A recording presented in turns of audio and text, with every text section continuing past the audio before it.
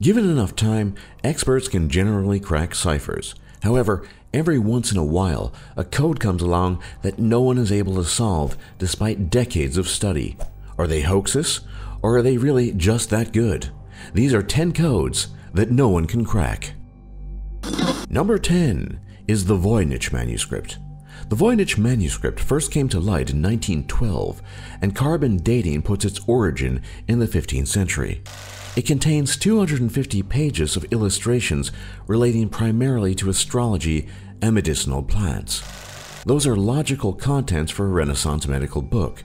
However, the text is written in an entirely unknown language, and most of the plant species discussed in the Voynich manuscript are either extinct or alien in origin. This is because the plants depicted in the Voynich manuscript have still not been identified to this day. Number 9 is the Zodiac 340 cipher. In 1969, a serial killer calling himself the Zodiac mailed a series of coded messages to local papers in the San Francisco area with a demand that they be printed. Some of the Zodiac's letters have been solved, but a cipher with 340 characters remains a mystery. A handful of people have claimed to have solved it, but none of their solutions have been accepted as definitive. The Zodiac killer murdered at least 7 people and attempted to murder 2 others, but he has never been identified. In his communications, he claimed to have murdered 37.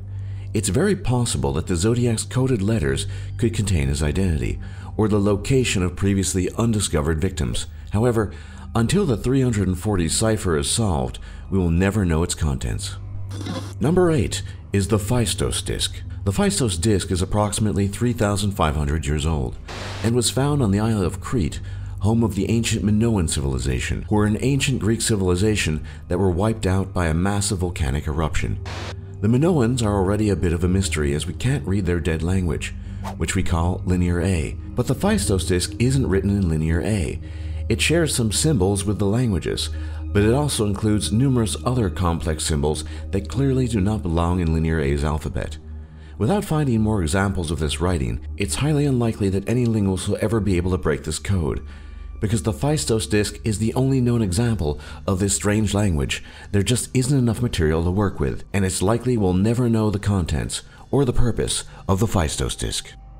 Number 7 is the Shugborough inscription. The letters O-U, O-S, V-A-V-V are carved on the Shepherd's Monument on Shugborough Hill in Great Britain. Many people who attempt to decode the collection of letters presume they are an acrostic, representing the first letter of 8 words, although there's no agreement on which 8 words it might fit. And the truth is, no one really knows what the inscription is supposed to be communicating. What is known, however, is that the inscription is paired with some mildly disturbing and demonic faces. Number 6 is the Dagupayev cipher.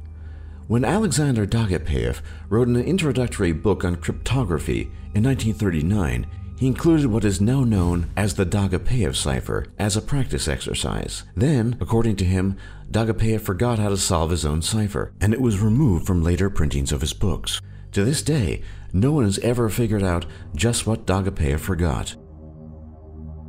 Number 5 is the Dorabella cipher. The Dorabella cipher was written by composer Egbert Eller to Dora Penny in 1897. It's composed entirely of a series of connected semicircles oriented in different directions. Dora claims to have never been able to read the code, although she kept the letter for decades and remained friends with Elgar his entire life. Number 4 is the Beale Papers.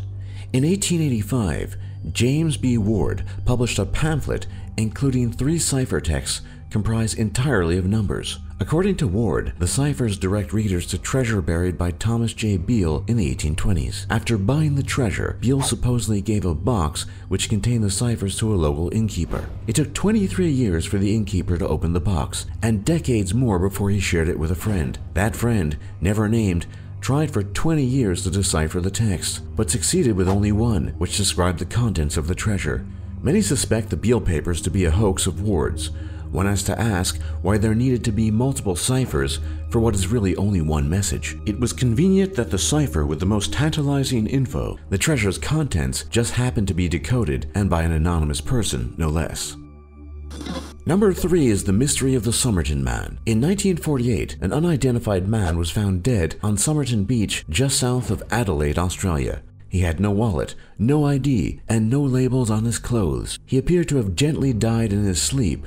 However, after an autopsy, the coroner was convinced that the man had been poisoned with something undetectable. A scrap of paper in the man's trouser pocket bore the words Taman Shud, Persian for finished. It had been torn from the final page of a book of Persian poetry called the Rubaiyat of Omar Khayyam. When the specific book was eventually discovered, a cipher was found on the rear page.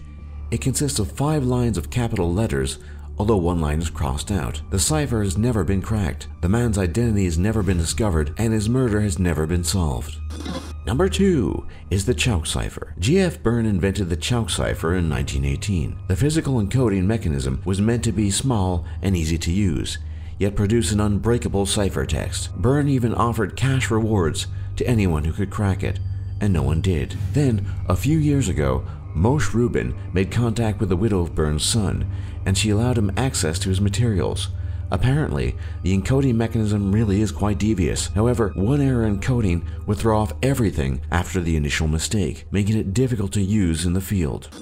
Number 1 is Rick McCormick's encrypted notes. In 1999, 41-year-old high school dropout Rick McCormick was found shot to death in a cornfield. Although he had previously been troubled with the law, police never discovered anything suggesting that someone had motive to kill him. The existence of the ciphers was not made public until 2011, when the police reached out for help in deciphering them. They were inundated by tips, but none of them panned out. It's unknown whether McCormick wrote the notes or had them handed to him. The police hope that there was information pertinent to the murder contained within, such as where he had been or who he's with, but to date, it remains an unsolved murder mystery. For more top lists like this, be sure to leave a like and subscribe if you haven't already, and don't forget to check out our other lists, and we'll see you all next time.